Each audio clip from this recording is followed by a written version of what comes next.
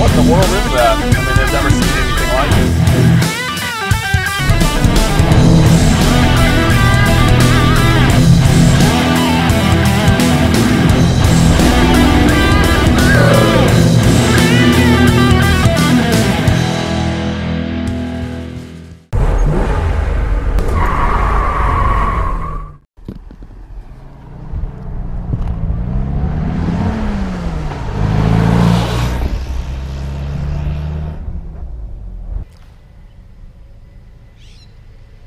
Hey, it's Jason with Denwerks. Got something pretty cool today. 1952, all original CJ3A. Really cute little rig. I love a Survivor, you know, just something really original here, and we'll take a look. You know, it's got original paint and everything on it, and it's just a cool rig. This is the kind of stuff that I really like. I like little utility, interesting rigs. So we'll go ahead and walk around it and talk about it a little bit. Go ahead and show you the lights. Those are original lights. You can see the headlights, the bright lights. You can see our blinkers are working and the brights. Do the left one again on the bottom. There we go. Anyways, we'll look at it here. You know, the only things that I've done to it is just kind of maintain it. And it was really faded, and I decided, hey, you know what, let's try to wax it and see if that comes back. And it really did. I mean, it's pretty bright, definitely a lot of patina. The other thing is I put original tires on it, you know, military tires. It didn't have those, and I painted the wheels and re-lubed the axles and stuff up here in the front. So you can see tires are brand new, just got them, and put new wood blocks here. Those are there when you lift up, open the hood. It sets up there against the roof line. But the nice thing about this Jeep is it is not rusty. If you look across the bottom of the rockers, really nice. This here's a little drain. Actually, I don't know what that hole was for. I think this hole there was for, you can see this line right there. That line is for the vacuum for the wipers, but this has been converted over to electric. But you look at the fenders, really nice shape. Original paint on the Willys emblem. There, I didn't want to repaint that. You look here across the cowl, really nice.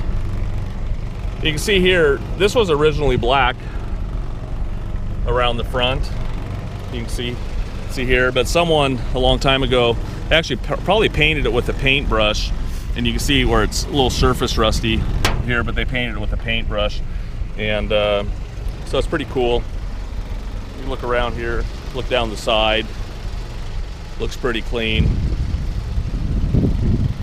I love the look of this thing. I love the top. I'll show you the tag on the other side. You know, it's the original top that was put on it when it was new, and it was originally a primered color, kind of a rust color. And you can see that actually when they painted it, they actually paintbrushed it with the silver. And you can see here it doesn't have any rust through on the top. Very cool. I like the ski racks on the top. You can see a broken window here. Go around here and look around the back. You know, again, not rusty. Pretty amazing shape. I think originally they only came with that light, and these lights have been added. There's a couple holes here where there was another light. Let's go ahead and show you the tail lights are on. Obviously, we'll show you the brake lights. There's your blinkers. We got brake lights. Brake lights all work. Real old organ plate on it, but you know, really it's in an amazing shape. Someone put a little red piece of tape there, but again, that's the original paint there. Very cool. Look here around the other side. I actually went ahead and put 5 spares on it, and five tires with including the spare. But very cool. Koenig Ironworks. This is model 320, and they're out of Texas, but this is original top, and it looks real good. And so I love the top on it actually. When we look in the inside, you can tell that I don't think this top's ever been off this thing. You look here at the bottom of the cowl. You know, again, real clean. I was talking to, you can see all the original spot welds here as well. I was talking to a guy at a, he was a CJ Willys restorer, and he was telling me that these running boards, these steps, he couldn't believe that they were actually on the rig. That was the first thing that people took off, or they got ripped off by stumps out in the woods. And he goes, it's been very rare that I've ever seen an original set on one of these. So that's actually pretty cool about it. But overall, I mean, the thing's in really nice shape. We'll take a look on the inside. We'll pop it up on my lift and show you underneath the hood.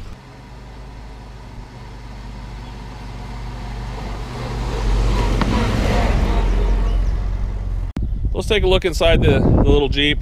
Actually, you'll see here the chrome on the locks, or the door handle's real nice. We do not have keys to the lock, and also I didn't point out there's a little crease right there. And I'll show you how that happened. Go ahead and look in here.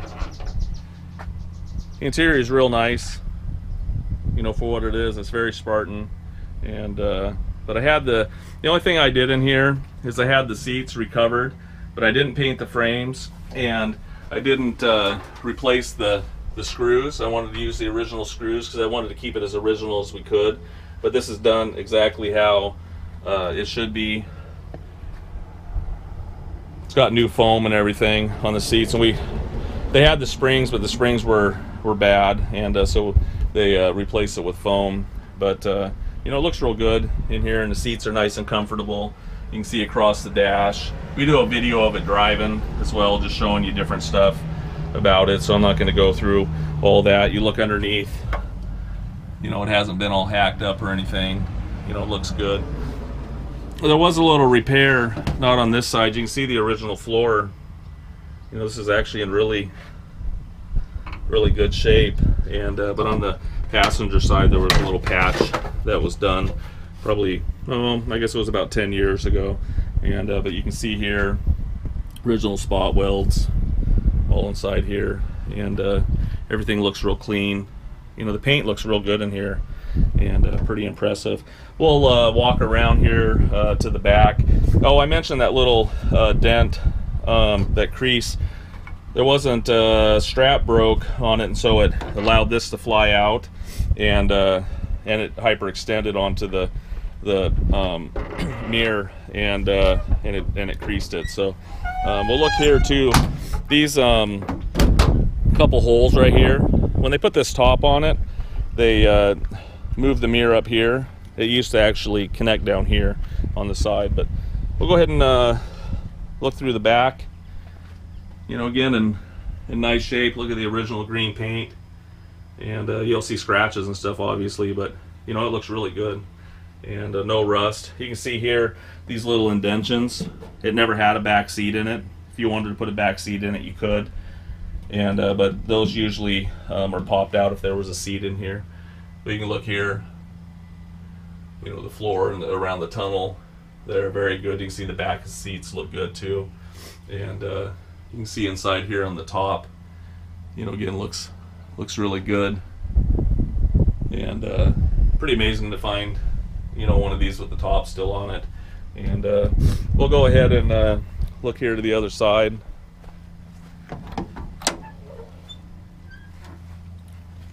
The windows do roll up and down, but they don't really roll, they slide, so you can see how those little catches, they do stay up. And we did put new gaskets around the door here on the edge and on the inside. And we'll just go ahead and look at the seats. Nolan, go ahead, and I want to show that other window over there real fast. It does have a little crack, and I just wanted to show it rolling up. You can see a crack going across it, and it could probably be replaced. And you can see there at the bottom of the corner, you know, it's got an edge out, but that's supposed to be there like that, and but it just got broken down there. So go ahead and look here across the dash. Again, at the original tag, you can see the four-wheel drive. Here you got high, low, and 4. And this gas tank has been replaced as plastic, a little safer. But this is it where that patch was that I was talking about you know, on the floor. And that's the only, you know, little bit of rust I've ever seen. Actually, I didn't ever see it because it was replaced, but that's where the repair was. Go ahead and flip this seat up. There's a little compartment underneath the seat here.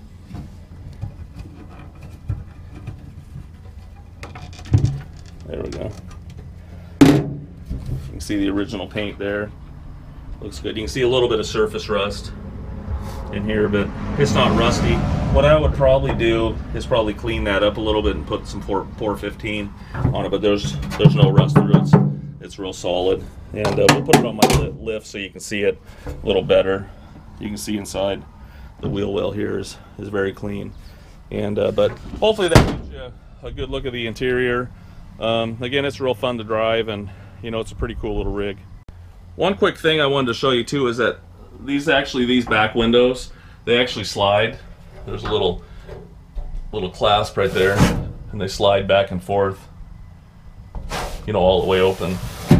You know, that's pretty cool. You can see here too, and that this one here has a crack on it, and but that one does slide open as well.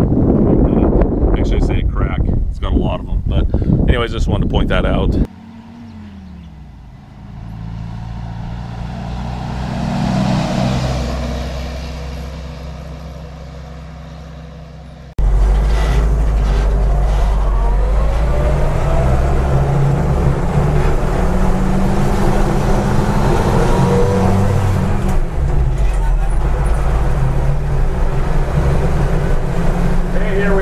Taking a little drive in the Willys. Really fun to drive, and I like when you're cruising around, everyone waves, and it's just something you don't see every day, especially in a really original looking rig. And you can see across the dash here, you know, real Spartan like they were, original Jeep tags. And you can see this is the emergency brake. I think this is pretty cool. Let a little fresh air come in. Got your windshield wipers. They work individually. They're electric. They've been converted over to electric. You can see here. You've got a choke. You got a throttle control. So I can take my foot off the gas and just pull on that and make it actually like the gas pedal. And you can look here across the gauges and stuff. The fuel gauge works. Oil pressure's reading 40. The temp gauge works, and the old amp meter works. Right down here is a little heater. You can see underneath there, it actually works just in the low speed, and you don't need much in a little rig like this. And then it also has a light. When you turn the headlights on, there's a light that lights up these. The only thing not working in here is the speedometer and the odometer. So it's actually really cool. We'll cruise it around and let you see it here in a few minutes, and we'll just cruise around for now.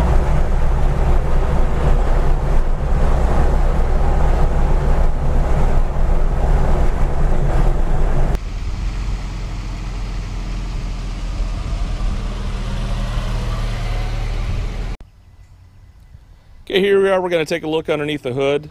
We're going to do a cold start on it, so I'll show you different things about the throttle and choke. But anyways, you just flip the latches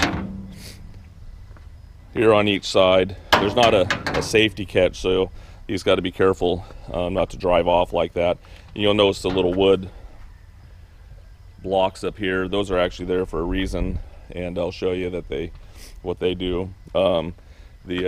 Also, you'll notice that on the front it has the optional, and this is original, screen across the front of the grill, and it comes off real easy. You just pop it off there, and you can see how it just has little catches there at the bottom.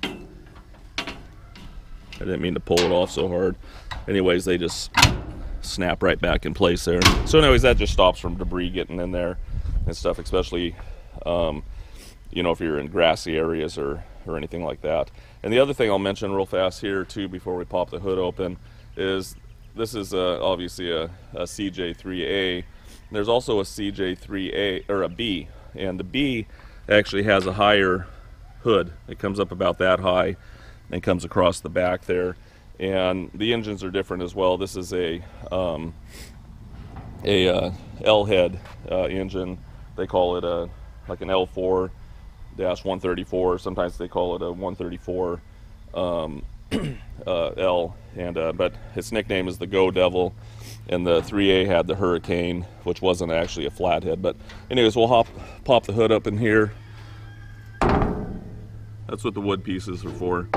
So it rests against the windshield frame and stuff. But we'll take a look underneath the hood here, and you can see the cowl is real nice. You know, no damage or anything like that. We'll look here at the serial number. It's all correct, and it matches the VIN on the title.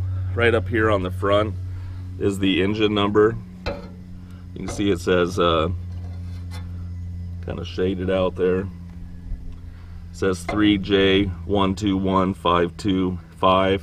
That is a correct VIN that you want to see on something like this. They all started, the 3A started with 3J, and then they serial numbered them up as the years went, and it doesn't match the VIN on the cowl tag over there, but it's not supposed to either. You'll see here it says the Jeep name and Willys. And but it's actually a really cool little running motor. It runs really smooth. We'll start it up here in a second, but you can see the inner aprons and stuff look real nice. Radiator still has a shroud on it, which is, you know, surprising. A lot of those things get taken off. You can see it's got a external oil filter as well. Those are usually nice additions to these. And pretty period correct. You can see the generator down there. It's running on 6 volt, you know, pretty new battery, and also it's got the original air bath air cleaner on it. So anyways, you can see the apron, everything looks nice. We'll go ahead and show you here. I'll show you the choke works. You can pull on the choke a little bit.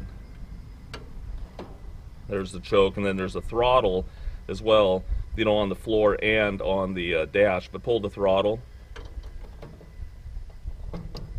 so you can see the throttle pulled. So if you're actually out driving it and cruising around, you can just pull that throttle.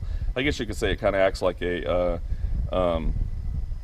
you know, kind of a cruise control, but you know, it's really not. Enough of my rambling, but I just wanted to show you, you know, just different stuff about the engine. So let's go ahead and pull the choke just a little bit. It's warm out. This is a cold start, and so it hasn't ran yet. And go ahead and you turn the key on, and there's a push button underneath the dash where you kick with your foot. So go ahead and fire her up.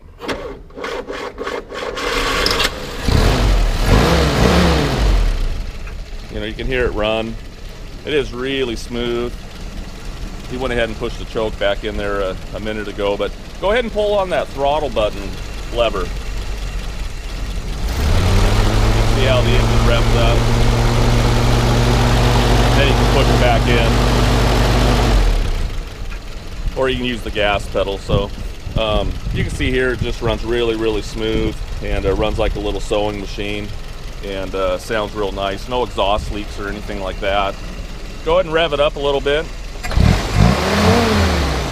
You know, it sounds great.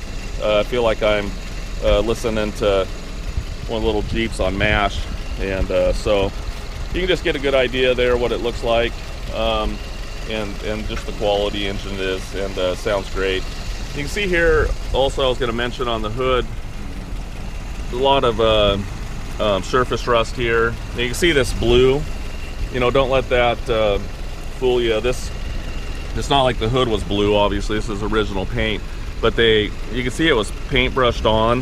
I think they just took some blue paint a long time ago and tried to just protect this, and obviously it didn't do it. So you can actually take that and scrape it off with your finger. You can see here it just flakes off, and probably over a weekend you can get most of it off, but you know, it is there. So I just wanted to show you that. And go ahead and walk back here, and I'll let you see the exhaust. Go ahead and rev it up a little. You know, it doesn't blow smoke. Sounds real nice. So hopefully that gives you a good idea of the engine in general, and it does drive great. And So we'll show you some other stuff.